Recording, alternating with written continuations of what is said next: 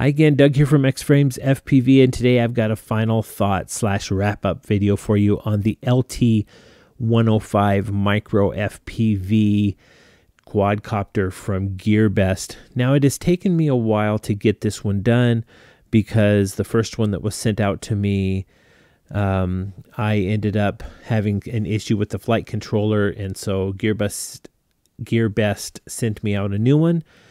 And with the Christmas holidays and trying to get everything done before Christmas break for me, I took a week off and everything. I just didn't have time to put the flight controller in. So I did that and copied the PIDs over from the old flight controller so that I'm not giving this an unfair advantage by having my personal tune on it, and then flew it. And man, I am impressed by this. You know, I think before this, probably my top would have been maybe the QX95 or there's some other ones in there.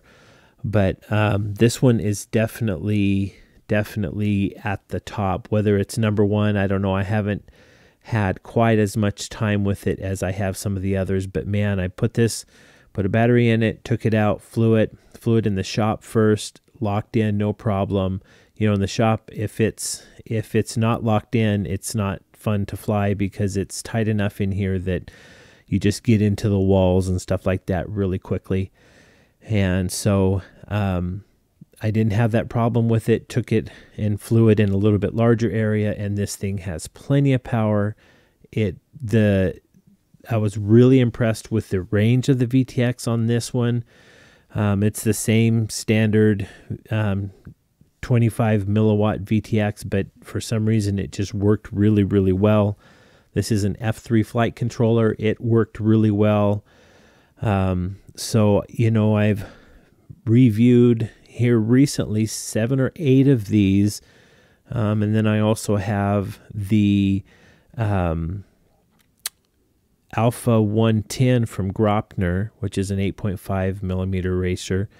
And I've reviewed and flown that, and this one is right up there with them. I just was really impressed with number one, kind of the build quality. Now, I'm sorry for the rubber bands. I did that to hold the battery on because it's better than the other system of a battery wrapped around these two areas, and it just didn't hold. But let you get an idea and look at kind of how things are laid out. This is running an FRSky receiver, and I just was really happy. Took a couple of hard hits that I thought were going to maybe be a little bit of an issue. One of them was up on this front arm. You can see there's just, I don't know if you can see that, but there's a little bit of an indentation on that. Let me see here. There we go. I don't think you can see that, but it held together. So, there's a lot of these out there. There's a lot of choices that you can make as far as which ones you want, especially in this 8.5 millimeter motor. But if you're looking for one and you want one that just works well, that's durable, and it flies good right out of the box, this is definitely one to look at. And again, like I said, it's right up there with the EX100, the QX95, the T2 or the T1. It really is one to look for. So guys, I hope you're getting something out of these videos. I apologize that I didn't have any flight video of this. I'm having problems with the record function on my goggles, and I did not have a chance to take my ground station out with me so that I could record from that. So that will be coming later on down the road. We're going to get a system to where it's really easy to set up the ground station so that we can record these for you guys, and either that or get the record function a little bit working better on my goggles. So again, I appreciate you guys.